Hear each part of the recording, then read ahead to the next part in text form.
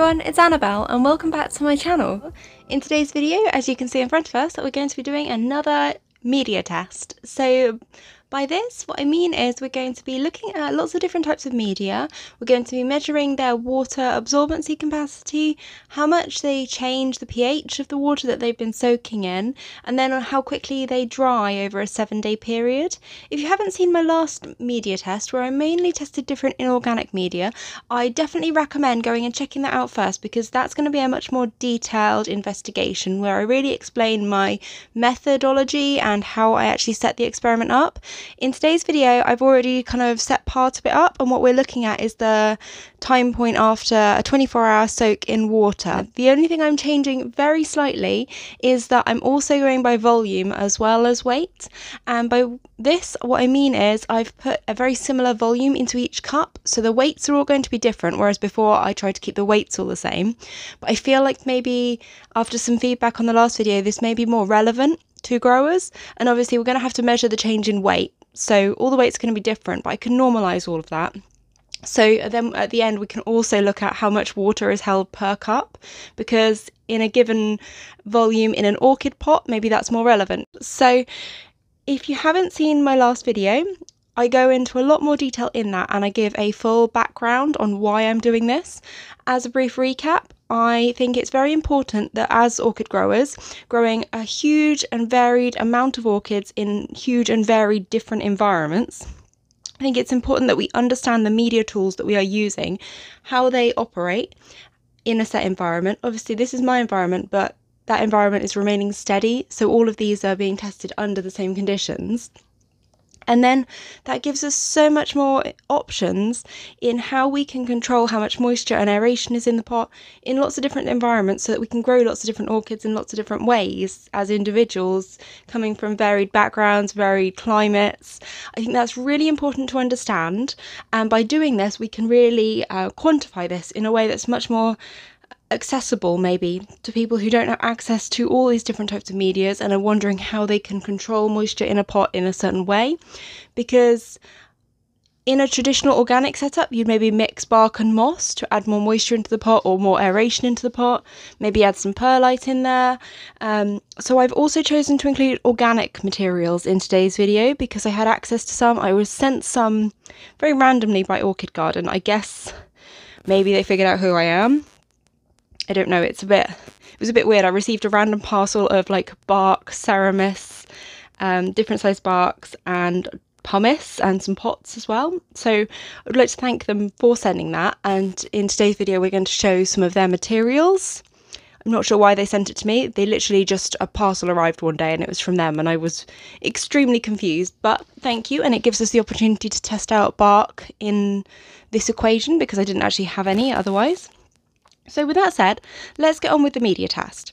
So at this point, we're at a 24-hour time point. So these have all been soaking in water for 24 hours. Before I soaked them, I took a dry weight. So I'll show you one that I can show you on the cup easily.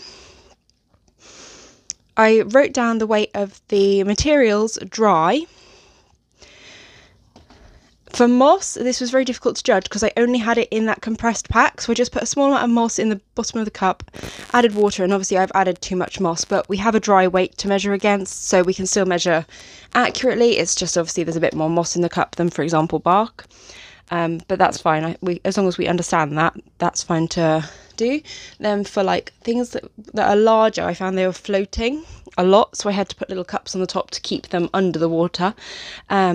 So got dry weights, and we're now going to pour off the water that's in the cups and measure the pH of the water that they've been soaking in to see how much they affect the water, because that is a measure of how the media that we're using can affect nutrient absorption at different pHs.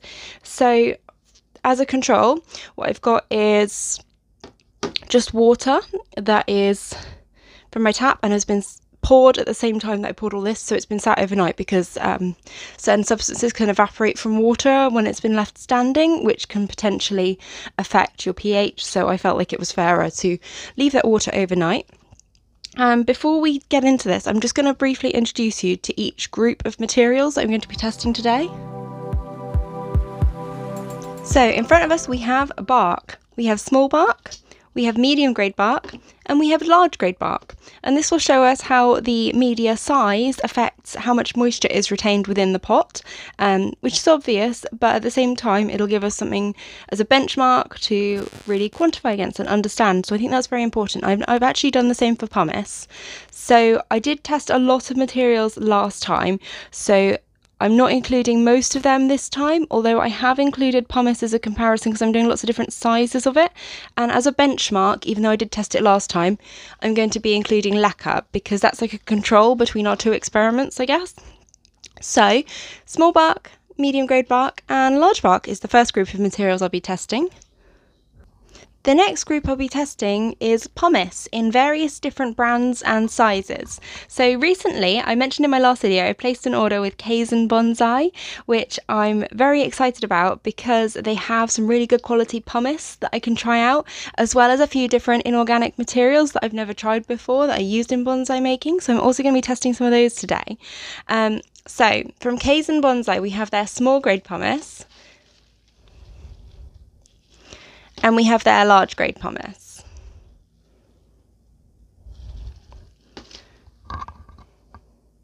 So I've just brought the light down so you can actually see that better. So small grade pumice and large grade pumice. We then have the pumice that I use as standard in all my inorganic media setups now after a bit of trial and error, which is the lava light pumice, which is the same sort of grade as the Absorbancy medium pumice, but will give us a nice kind of way to look at different brands of pumice and how brand and quality may affect how you're using the material. And then we've got some extra large pumice that Orchid Garden sent to me. They sent this to me for free. I had a few issues with my last order, so I wonder if it was to do with that, but the fact that they sent me Ceramis does make me think maybe they discovered my YouTube channel and put two and two together. Anyway, thank you very much to Orchid Garden for giving me the opportunity to try out some of their materials. So this is absolutely huge pumice, and I guess really I would realistically maybe only use this for Vandas or something similar, but I thought that this would be a really interesting comparison. You can see how porous it is and how many holes it has in. So we'll see how much that has absorbed, but that gives us, again, a nice range of sizes of the same material in different brands to try out. So that is my pumice group. We're also going to be testing good old New Zealand sphagnum moss, and this is the Besgrow sphagnum, which is some of the best quality sphagnum that I've found.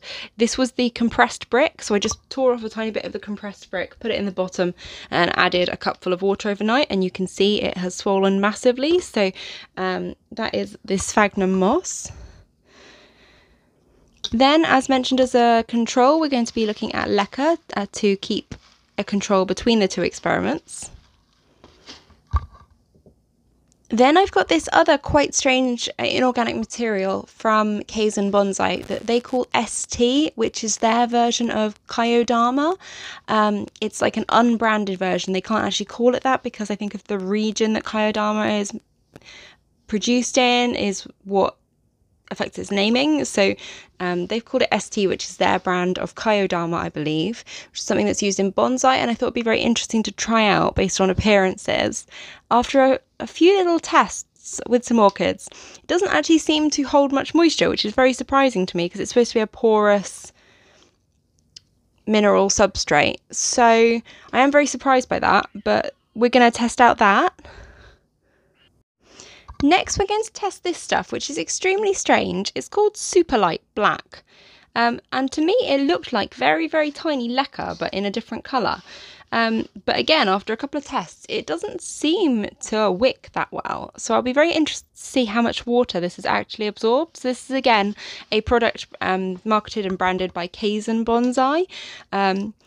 Just as a disclaimer, neither they nor Orchid Garden have paid me anything, and I purchased all of the Absorbancy stuff with my own money. The Orchid Garden stuff, I'm still really confused about. I don't know why it turned up, but we're gonna use it. Might as well take full advantage of the stuff I was sent.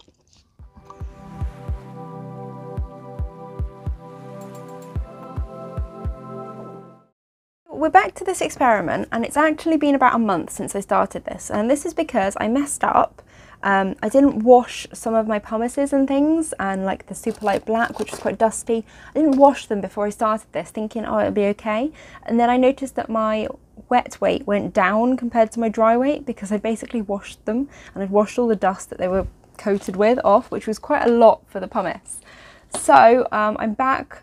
It's taken me a while to get around to coming back to this. I'm sorry. I should have published this a long time ago, but I've been like moving house and stuff, and it just got put to one side.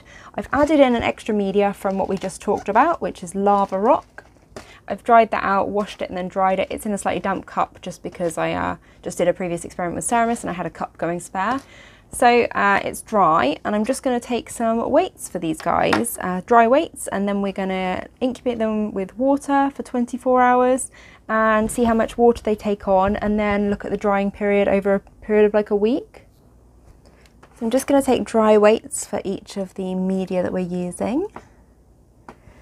So first of all, just going to 0 to an empty cup.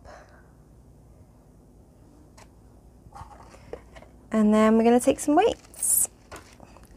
So 160 grams of lava light pumice, 93 grams of Kaizen large pumice, 209 grams of ST, 76 grams of super light black, 112 grams of small pumice from Kaizen Bonsai, 250 grams of lava rock,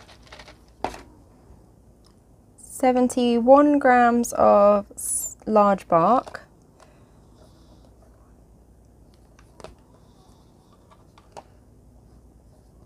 you can see the difference in washing. It was 83 before I washed it, and now washed and dried it's 71 grams, so there's a lot of dust on that. 121 grams of lacquer, and I split the sphagnum moss properly this time since I'd prepared it. 5 grams of sphagnum, 95 grams of large grade pumice, and 49 grams of small bark, and 49 grams of medium grade bark. So I'm now going to pour some water, and I'm going to put the same amount of water into each cup. Luckily we have lines on these cups, so I can pop it up to that line and soak them for 24 hours, and then come back and measure pH and their wet weights after soaking, and see how much water each media is holding on to per amount in each cup.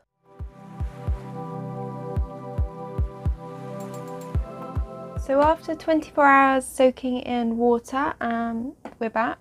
I did put a cup on top of some of the media that floated more, like the large bark, this bark, and the large pumice, to try and get it to kind of sit below the water level. So I'm now just going to take some pH measurements as a baseline, so we know kind of what pH we're talking about with the different media. And to do this, I'm going to pour off the solution from each of the cups that's been soaking with each of the medias into the jug and take a pH reading. So our first pH reading is going to be just the water.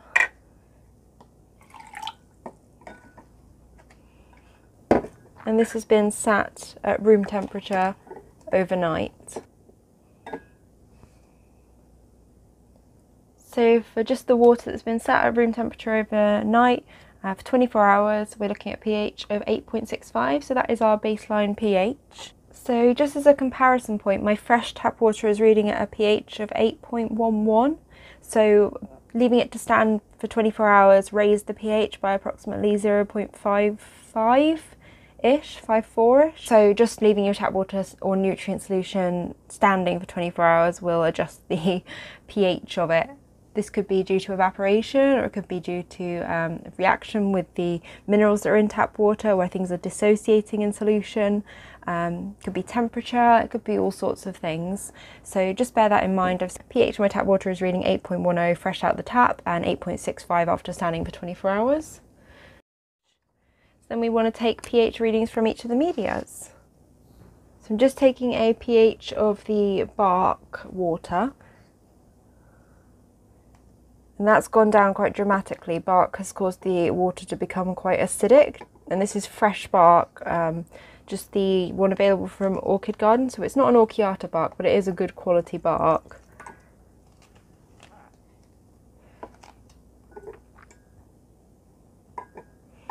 and this was the medium grade bark, not the smallest.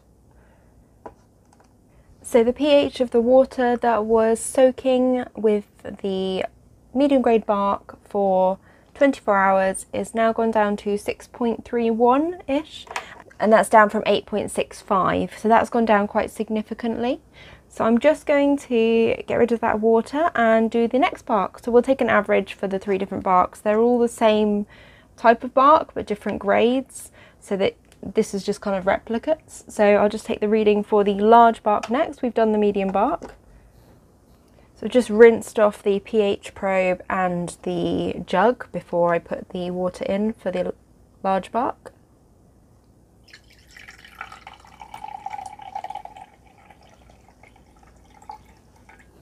So the water that was soaking with the large bark is at 6.27. So what we'll do for bark is, because I've got 3 replicates, we'll average this. I'm expecting them all to be fairly close. So pH has gone down from 8.65 to 6.27 after a 24-hour soak in large bark. Let's get rid of that and rinse out the jug. And now we're going to check for the fine grade barks. So this is the fine grade bark, so we're going to check the pH for that. Going to use a sieve.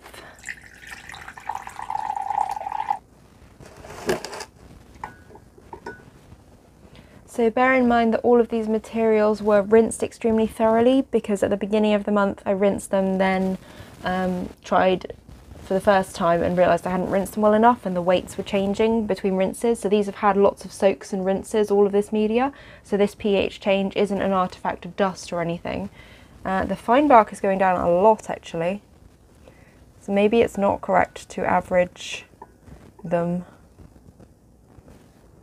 Maybe we'll have to do them separately, because that is way more than I was expecting actually. I guess the fine media, there'll be like a larger surface area, I guess, so it might release the hydrogen ions that it's carrying that alter the pH more, maybe.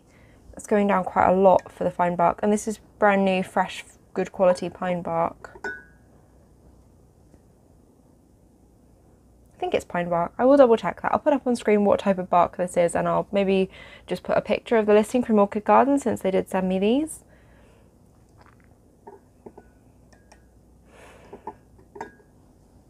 Okay, so bear in mind my starting pH was 8.65. Soaking for 24 hours has brought the pH down to 5.88 for this.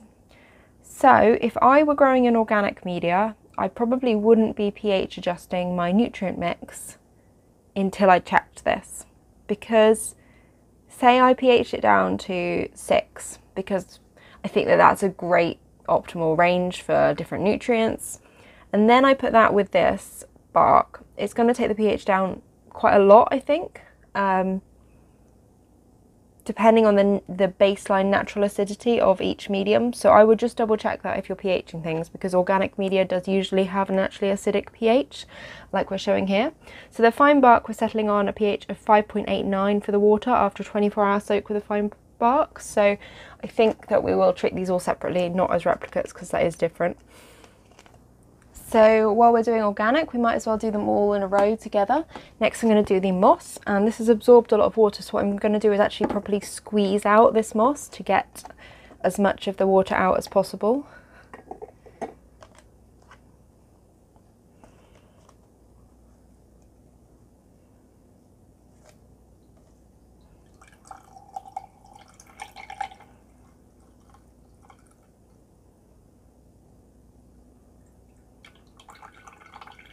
Don't want to squeeze it too much, because we're then going to take a moisture reading, so I'll put this back in, but just to get an accurate pH reading. So 24 hours soaking with sphagnum moss. Let's see what the pH goes down to, and this is the Bezgrow sphagnum moss, so it's a really good quality sphagnum. So the pH of the water after a 24-hour soak with sphagnum moss is gone down from 8.65 to 5.72. So slightly more acidic than the fine bark, and obviously the more moisture a media holds on to, the faster it will break down. So sphagnum moss can very quickly, as it starts to decompose, become very acidic. So we're going to go for a pH of 5.66 for the sphagnum moss after 24-hour soak. It's gone down a bit more while I've been talking, but it seems to have stabilised at that now. Just going to pour that water back in because I'm going to be taking a weight measurement, and I did squeeze that out, so just to make sure it reabsorbs it.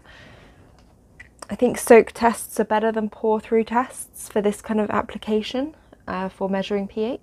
So now we're going to measure some of the inorganic materials. We've done all the organic ones. So I'm going to start off with this super light black.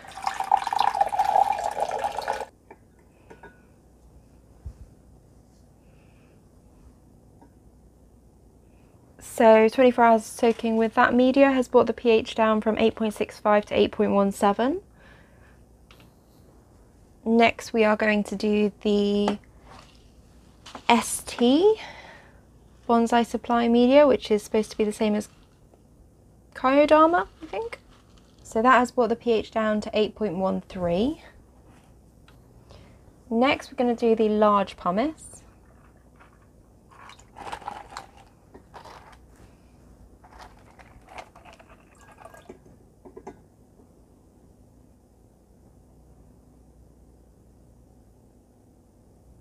So the pH of that is reading at 8.42. So it's interesting to note that after the 24-hour soak, or the water standing at 24 hours, none of these have actually raised the pH of the water.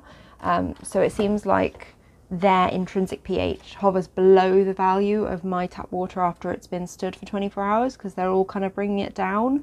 So that's something worth noting, and I think it's probably worth doing a water soak for 24 hours and also maybe a nutrient soak to check what they're leaving your nutrients at after 24 hours, or your RO, or whatever water you're using for your orchids.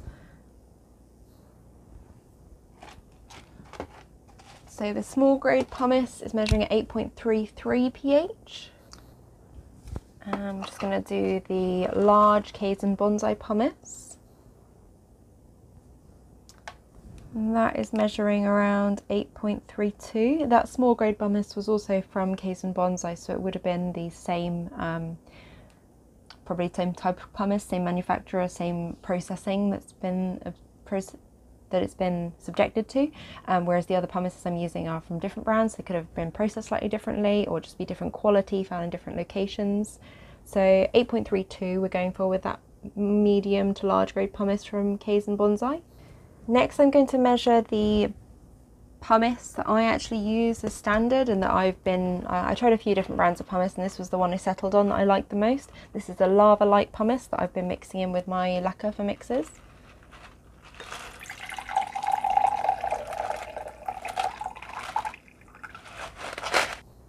So we're going to go for a pH of 8.45 on that one. Next we are going to measure lava rock.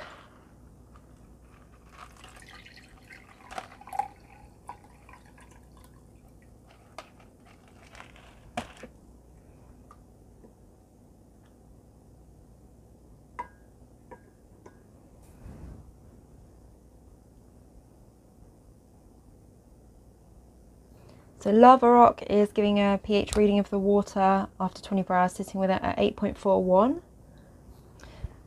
And next we are going to measure the leca. So the leca is reading at a pH of 8.30 after a 24-hour soak.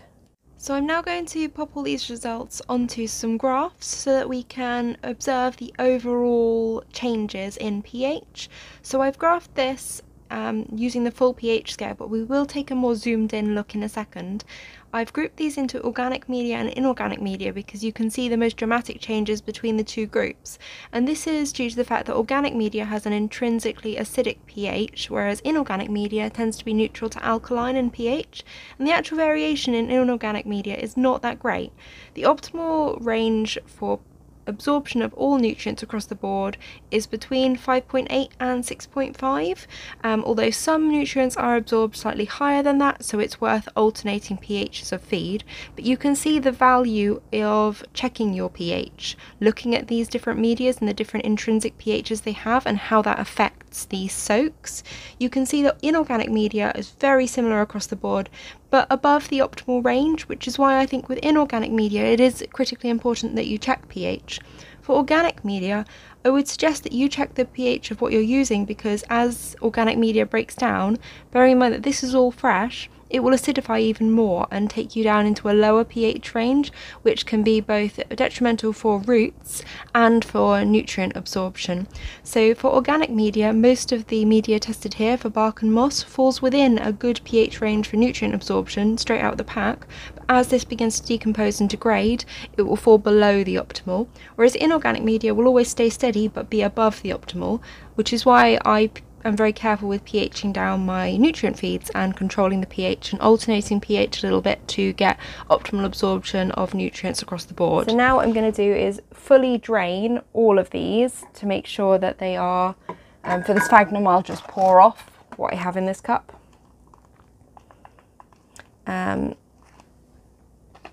And then weigh the cups to see how much water the media is holding on to for each cup compared to the dry weight. So I fully drained off all of the media. For the sphagnum I didn't squeeze it at all after I poured that first lot back in. I just literally poured it and left it be. So I'm just going to use an empty cup of the same type of cup as a zero measurement, and then take weights for all of these and see how much they've changed with the soak. Okay, from Leca we're at 155 grams, where previously we were 121 grams. The Lava Light Pumice is now at 195 grams from 160 grams. We're at 92 grams for the large grade bark from 49 grams.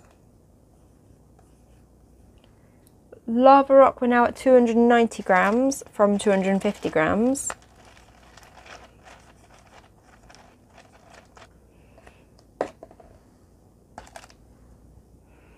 Large bark, we're at 98 grams from 71 grams.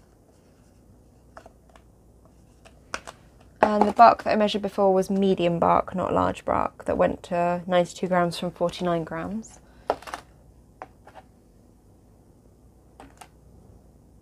Sphagnum, we've gone from 5 grams dry to 111 grams wet. Kaizen Bonsai Large Pumice at 147 grams from 93 grams.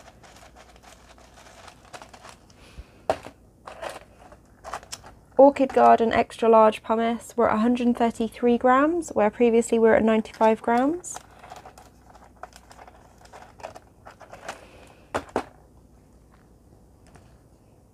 The fine grade bark from Orchid Garden, we're at 96 grams from 49 grams dry. The Kaizen Bonsai ST Kyodama is now at 255 grams, which was 209 grams dry. Kaizen Bonsai Super Light Black, which looks like baby lacquer, but it seems to have quite different properties. 118 grams from 76 grams.